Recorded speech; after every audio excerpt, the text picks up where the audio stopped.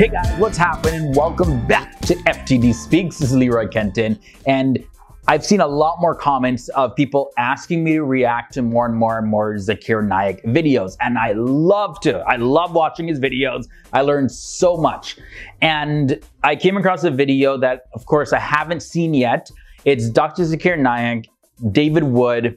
Its video was titled, "David Wood does not have the caliber to debate Dr. Zakir." And if you know both of these men, Dr. Zakir Naik is very well educated. He's a medical doctor as well as a doctor of philosophy. And also Dr. David Wood is a doctor of philosophy as well, but he's not a medical doctor, at least to my knowledge anyways. And I've seen both of their videos. They both are very well educated men, and they both firmly believe in their faith.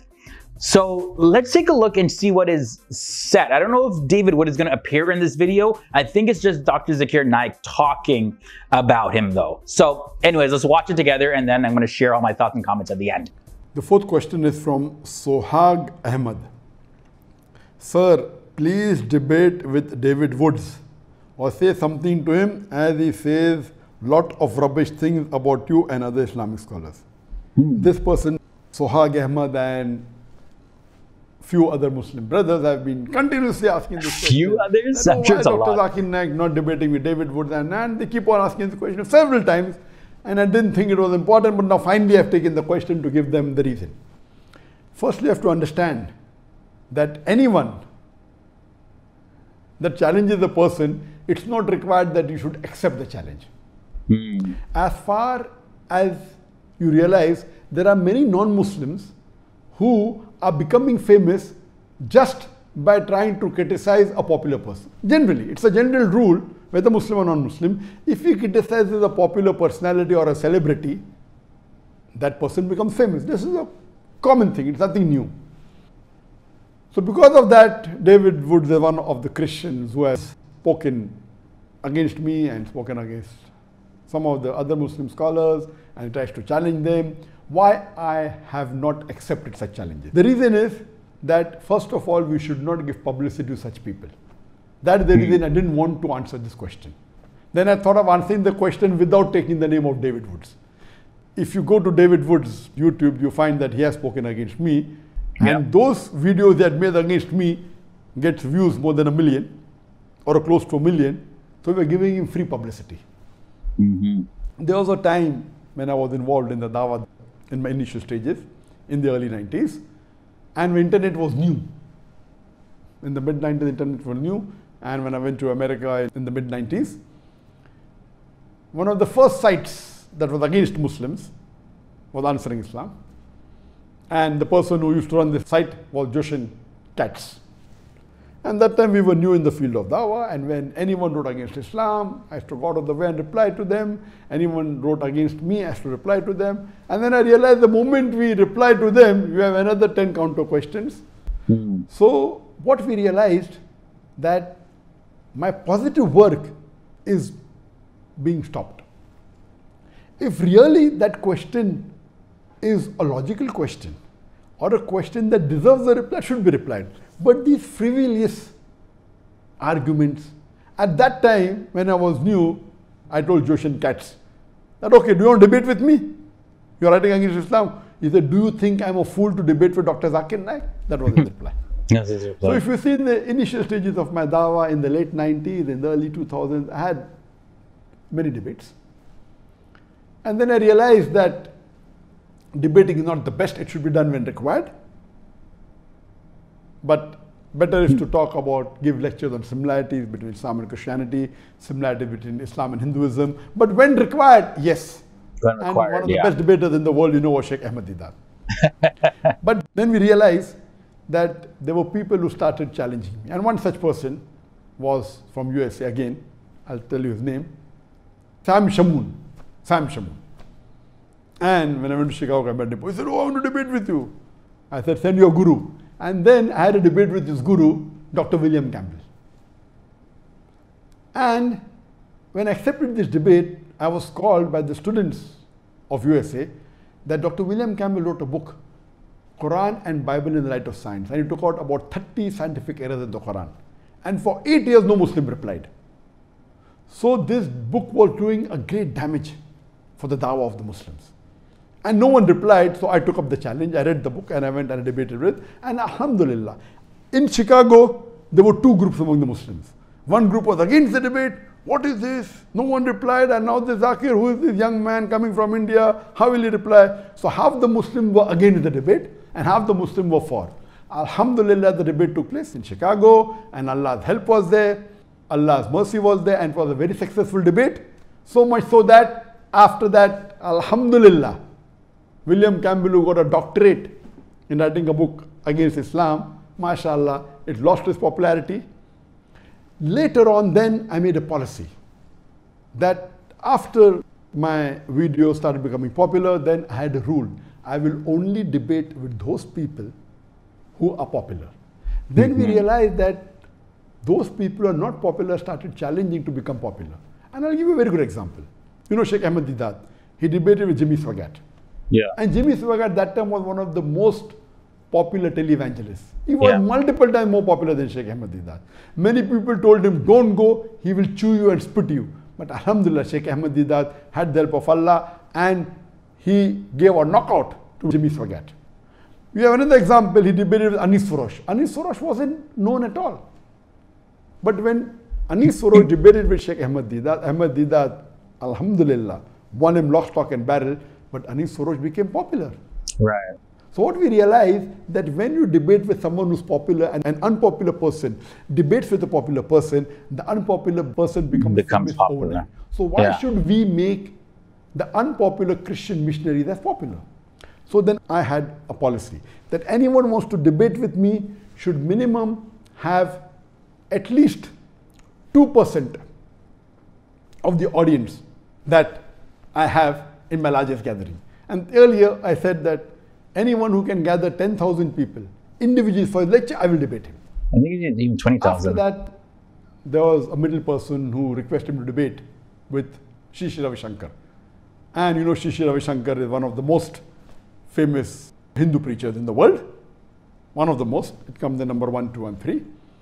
And he has a large following. He has addressed audience of 20,000, 50,000, alhamdulillah.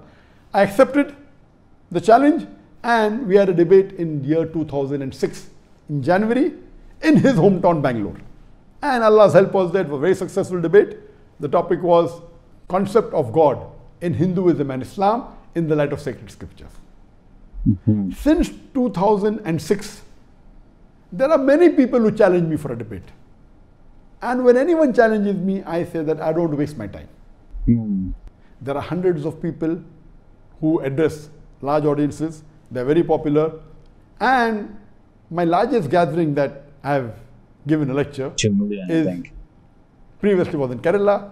Then it was in Kishanganj, Bihar, where more than 1 million people attended. More than 1 million, okay. So 2% of 1 million is 20,000. So my criteria was I would not mind debating any non-Muslim on any topic of comparative religion as long as he can gather minimum 20,000 people for his live lecture. Not a conference. In conferences there are 20, 30 speakers. They might not have come for him particularly. So if a person gives a solo lecture and if he can get audience of 20,000 people live, not on the YouTube, not on the Facebook, 20,000 live sitting, then I don't mind debating him. And what I'm asking is not something which is difficult. There are hundreds of Hindu preachers in India who have audiences more than 20,000. There are hundreds of Christian missionaries who have audiences more than 20,000. Yeah. So I tell, if people like Sam Shamoon or people like David Woods want to have a debate, let them become popular. Why do they want to ride on my bandwagon? And if you can't get that gathering, only thing you have to do is convince with your material any other Christian preacher. There are many. Franklin Graham is there, Billy Graham is there, Morris Cerullo is there. There are many. There are 100 speakers that I know in Christianity who have given live lectures to more than 20,000 people. What you have to do is catch one of them and convince them that your material against me is logical and give it to them. I will have a debate with them. Why should I make you famous overnight? I heard 1 or 2 of his videos that Zakir Naik is a joke. It is. What he's talking is rubbish. But the moment I reply to him, he becomes famous.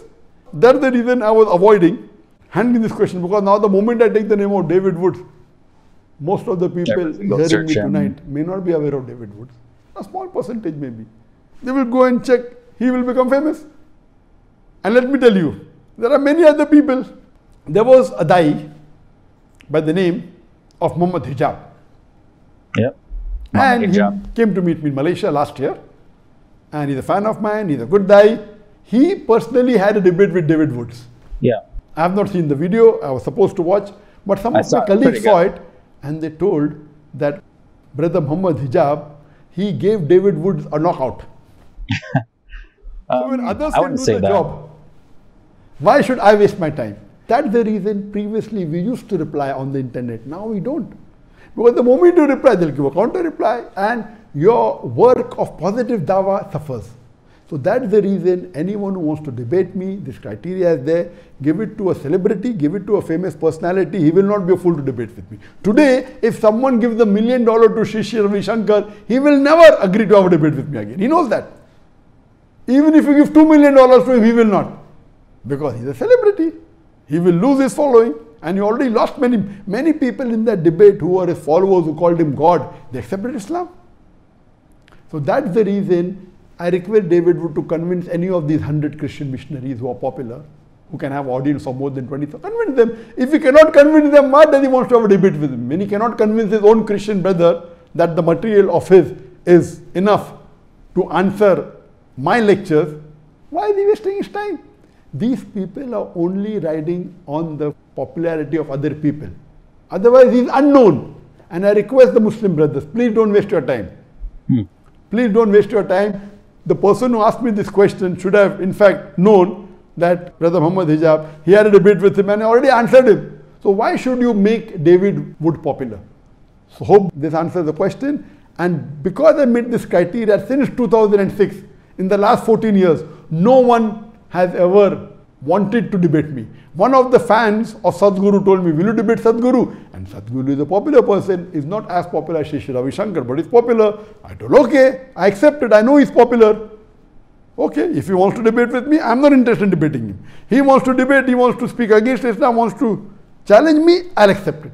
Because if he challenges me, and if Allah's help is there, and we present the truth and answer to all his illogical arguments, but naturally he will lose his following. So if people like Sadhguru or someone who's popular want to challenge on any topic of Islam and comparative religion, which I deal with, I accept the challenge. Hope that answers the question. We just saw a very comprehensive reaction from Dr. Zakir Naik as to why he doesn't even want to debate David Wood. David Wood to him is nobody. And although, yes, David Wood has some popularity right now, he is growing. He's debated people like Muhammad Hijab, which I've mentioned that I've seen the debate. It was pretty evenly matched up. Both of them did have some good points. I think they both still stood on their 2 feet. But Dr. Zakir Naik is saying, why would I waste my time? People like David Wood is trying to just ride the bandwagon of people who are popular, and Zakir Naik, he's been doing this for a long time, since what, the early mid-90s. He's been debating, and everybody, he would reply and debate, and then he's stopped because he's like, oh wow, when I debate, or when people who are not popular, they debate, somehow they get popular overnight. So like, why am I gonna make somebody else popular? So he started setting criteria in place, saying that you got to be popular already, at least have a solid following, or at least be able to have material that can challenge and answer his own material, and then give that to somebody, a Christian, Hindu, whoever, Jewish scholar who is more popular, or personality, doesn't have to be a scholar, but somebody who's more popular, and use it. And then he said, yeah, he'll accept the debate. But currently right now, Dr. Zakir Naik is not going around and looking for people to debate. He knows, and he said even in this video, he knows he's one of the best debaters in the world. And that's the thing with debates though. debate is one style of conversation, and it's not the only way to do it. It does take a long time, and it's a different format. It's a format. Sure, have a conversation, yeah, but debating is one thing, and usually there's like a winner and a loser when it comes to the debate. It's not like, you know, they're keeping score or anything like that, but the audience can generally decide, wow, this person presented a stronger argument than this person, so maybe let me go follow this person instead. And so people lose their following. So it makes a lot of sense. I totally understand where he's coming from. He's probably a busy guy. I'm sure he gets hundreds of thousands of emails and comments every single year.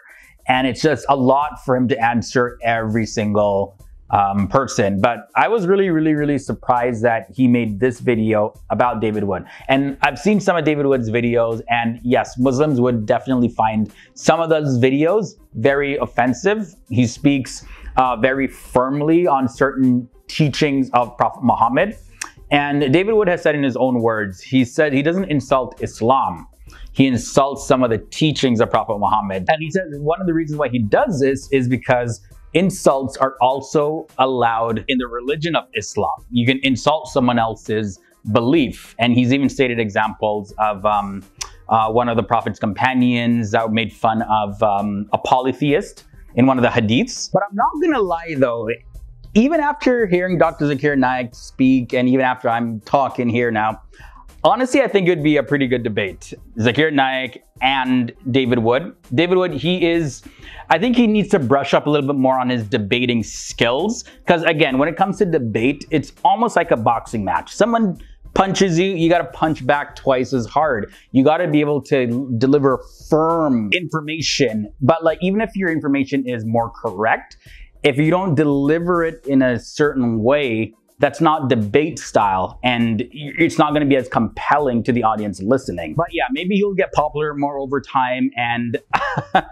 I'm not going to lie, I think it would be a good debate. We'll learn a lot. Normally when I watch debates, by the way, I just watch literally to learn information. I normally don't pick sides, because I think that once I pick a side, then I'm going to tune out the other side. I already have a winner in mind, so I lose out on a lot of valuable information from both sides. So that's my approach to debates anyways. Either way, guys, I want to hear what you have to say. Would you want to see a debate between David Wood and Dr. Zakir Naik? Sound off down below in the comment section. Or do you think that's going to be a total knockout? Zakir Naik will just wipe the floor with David Wood. I want to know what you think about any of this down below. If you enjoyed this one, leave a like, and also if this is your first time here to the channel, hit that subscribe button and ring the bell to be notified every time I post a new video. Okay, enough chit chat from me, guys. I'll see you in the next one. Later.